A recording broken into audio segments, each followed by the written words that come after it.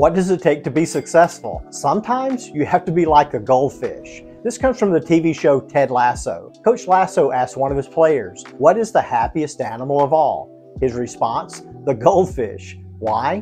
Because the goldfish has a 10-second memory. Far too often we allow past mistakes, failures, and regrets to unduly occupy our mind. This prevents us from being fully focused on what's most important. Look, we all make mistakes, and when that happens, do everything possible to make it right. Once that's done, set it aside, forget it, and move forward. Always remember, success requires that you become the goldfish. Thanks for watching. Be sure to like, share, and subscribe.